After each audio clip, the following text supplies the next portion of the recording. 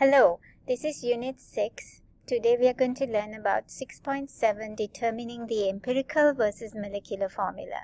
So this picture shows you the a molecular formula of a compound, and notice how the empirical formula is exactly half of it. That tells you what the empirical formula is. It is the smallest whole number ratio of moles of each element in the compound. So basically I divided this by 2. And then you get C5H11O4. Since 11 can't be divided further, that is your empirical formula. The empirical formula is a multiple of the molecular formula. For example, if you multiply this by 2, then you get the molecular formula. So to find the empirical formula, you must divide the molecular formula by a factor, and to find the molecular formula, you must multiply the empirical formula by a factor. We are going to use those connections today to do computations.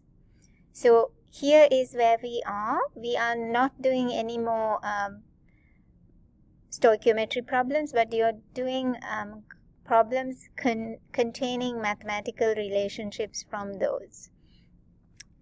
Write this down in your notebook.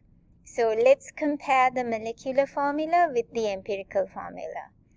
The molecular formula shows the actual mole ratio of each element in the compound, whereas the empirical formula here shows the simplest whole number ratio of the moles in each element of the compound. The molecular formula is a multiple of the empirical formula. The molecular or formula mass is the molar mass. This is a multiple of the empirical formula mass. And the empirical formula mass is always equal to or lesser than the molecular formula mass. And here is an example. To convert molecular formula, you divide it by a factor to empirical formula. To convert empirical formula or its mass to molecular formula, you multiply that by a factor. You're going to do some math now. So this one, write this table down. This is for you to understand what molecular and empirical formulas are like side by side. So what is the empirical formula for this? It's CH2. You divide them by 2. And this one, it's also CH2. This one is also CH2, and this one is also CH2. It's not always the case, but in this situation we have different molecular formulas all containing this ratio of elements in the formula. How about these two? This one, it's 1:1, and this one, you can't divide it any further, so the molecular formula and the empirical formula are the same. This one, you can divide it by 2, and then you get C3H6N1O3. And the other one, also you can't divide further. So these two guys, the empirical and molecular formulas are 1:1. And here's the multiple. If you multiply this by 2, you get this. If you multiply this by 3, you get this. This one is 4 and this one is 5. And this one is a 2. This one is a 1. This one is a 2 and this one is a 1. The same is true for their masses. If you find the mass of this guy, and you multiply it by 5, you get the molecular mass of this compound. If you multiply it by 2, you get the molecular mass of C2H4. And for these guys, their molar mass and empirical formula mass are one and the same. Please write this down in your notebook. Now we're going to do problems. Example 1. Which of the following have the same empirical formula? Now, if you quickly look at it, none of them have the same empirical formula, but you will see this one, the carbons are in 2 places as the hydrogens. You have to put them all in one place. So you have 5 carbons and 9 plus 3 is 12 oxygens. Now you see it's these two are the correct answer.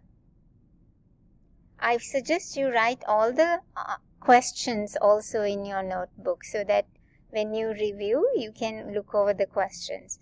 The second two questions, next two questions are more calculation heavy.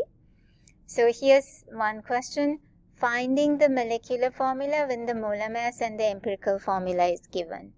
The empirical formula of a chemical substance is C2H3O. The molar mass of the substance is 129.135 grams per mole.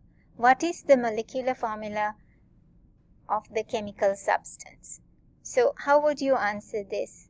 Now, based on what we learned, there are whatever the mass of this, multiples of this makes this one.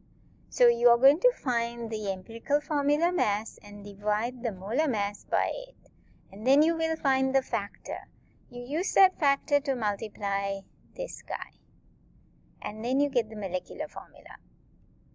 So here's the empirical formula mass calculation. You have 2 carbons, carbon times 2, hydrogen times 3, and oxygen times 1. You're going to use the random closest masses here. This is going to be 1 hydrogen, and carbon is 12, and oxygen is 16. When you add those up, you get 43. So the mass of the empirical formula is 43 grams. You're now going to see how many 43s go into this.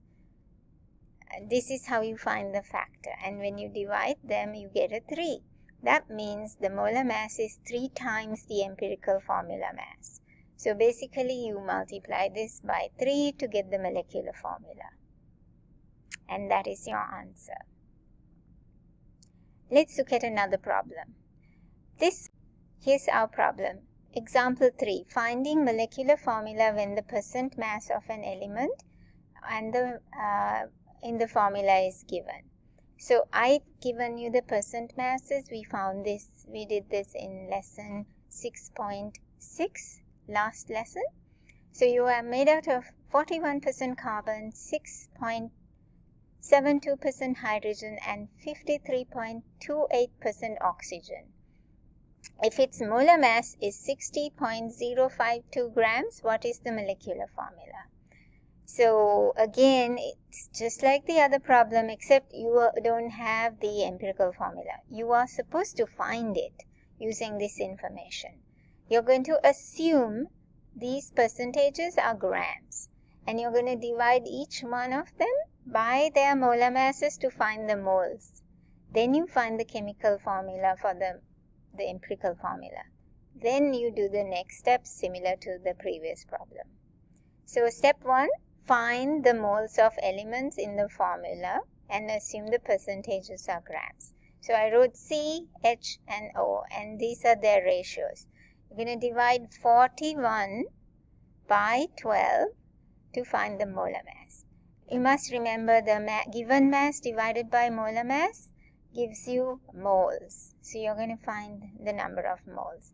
This one, you're going to divide it by 1, and this one you're going to divide it by 16. And you get these numbers.